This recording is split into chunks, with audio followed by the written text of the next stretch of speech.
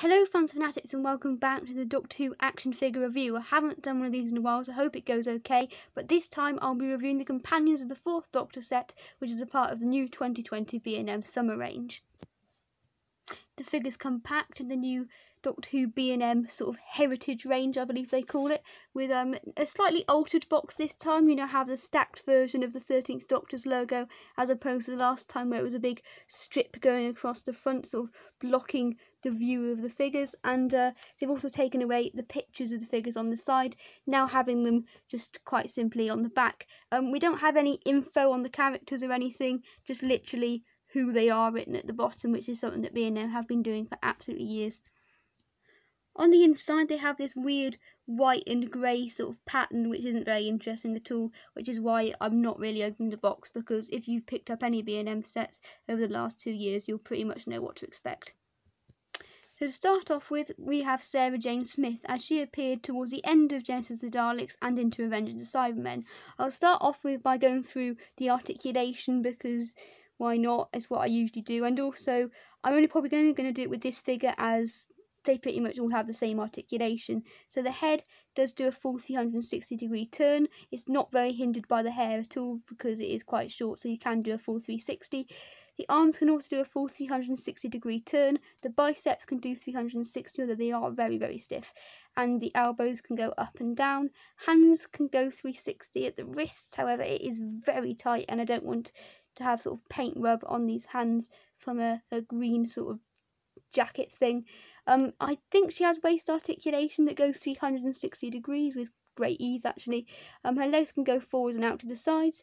No thigh articulation on this. She also has knee articulation, and to my surprise she also has 360-degree articulation on the shoe.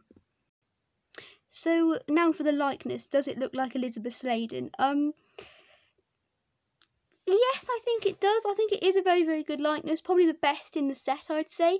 However, I must admit she does look a little bit like a monkey in certain angles. I don't mean to be offensive to the actress, because I can assure you Elizabeth Sladen does not look like a monkey. However, this figure just does a tiny bit in places, although the hair sculpt is absolutely superb. I mean, they've got the hairstyle absolutely spot on from this era of Sarah Jane. I mean, it isn't that sort of longer season 13, season 14 look, and it isn't that really short season 11 look. This is spot on for season 12, so great hair research au revoir there. And my only criticism would be is it's all moulded in sort of like a flat brown, if you see what I mean. There's no sort of intricate detailing the way there is on the Romana 2. This is just all in brown, almost similar that Titan Sarah Jane that I'll just show you now.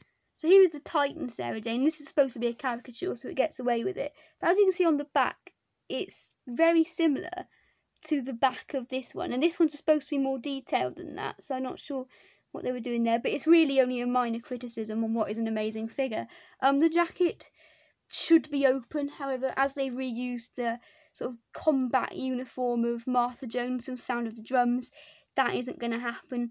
But to be perfectly honest, they have painted the giant 70s sort of collars on like the side here, which on the lapels, sorry, which is a nice attention to detail. But I'm not going to criticise it too much.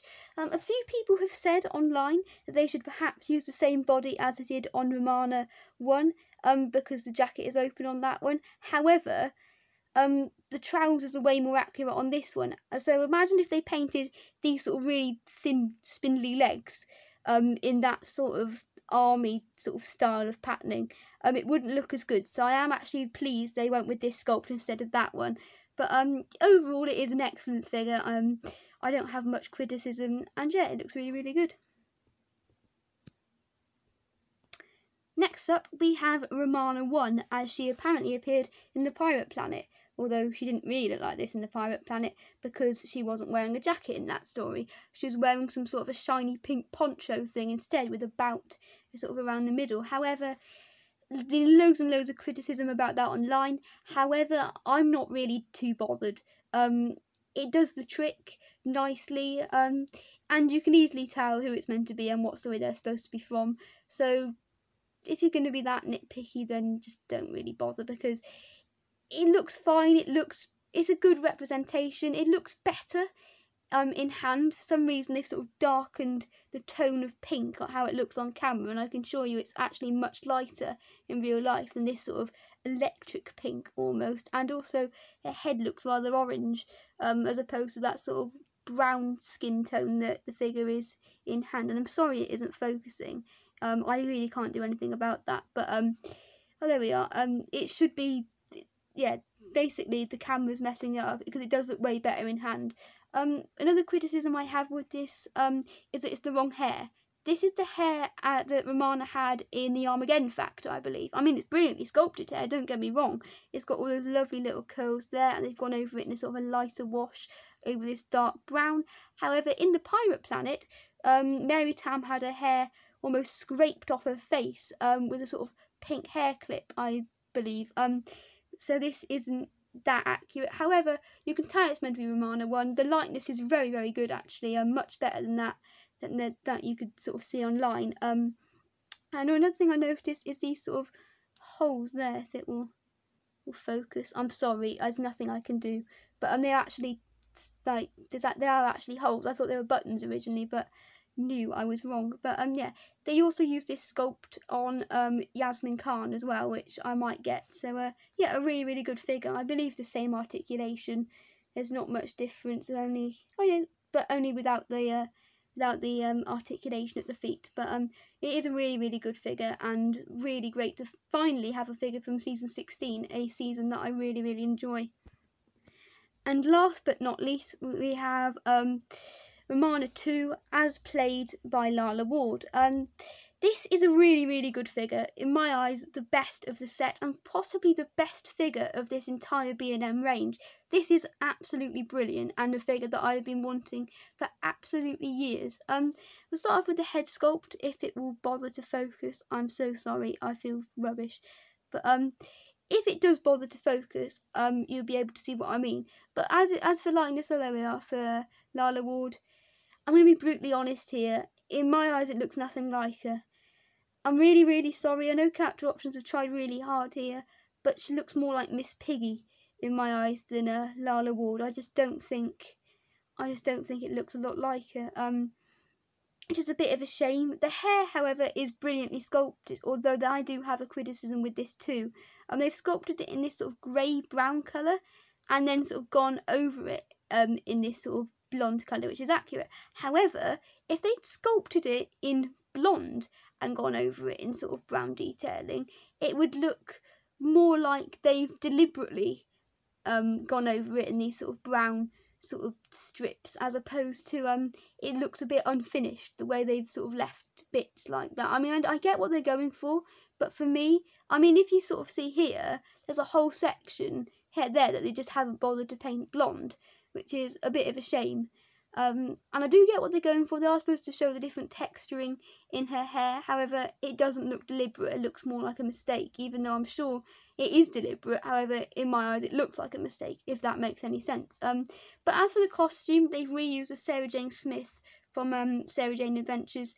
As for reusing bodies, this is absolutely genius. I mean, apart from that sort of weird sort of bout thing at the back, this is absolutely spot on. They've even gone to the amazing detail of doing the double pockets, which they actually didn't do on the City of Death Tom Baker, because Tom Baker also has these double pockets as well, but they only ever painted one for some reason on Tom Baker. So I love that detailing. They've done that on both sides. You've got the lovely buttons going up there. You've got these weird sort of little focus. I'm so sorry.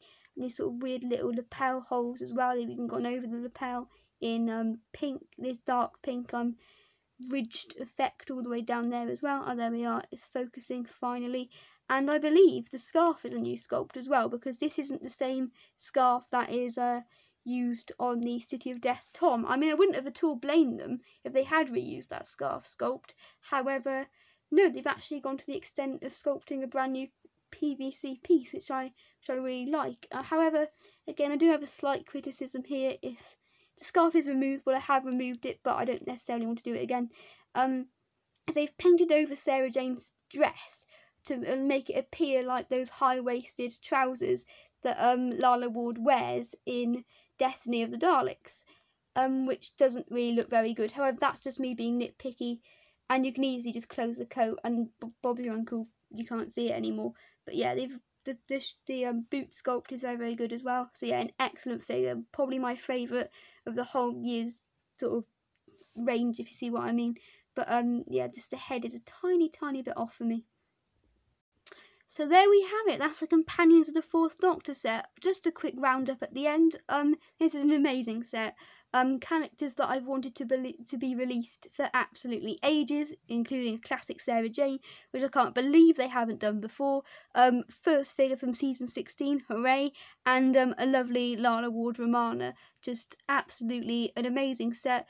I only ever have minor criticisms with these sets, like a few problems with face sculpts and just tiny little paint smudges and things, but it's not really anything in comparison to all the amazing sort of great points about these.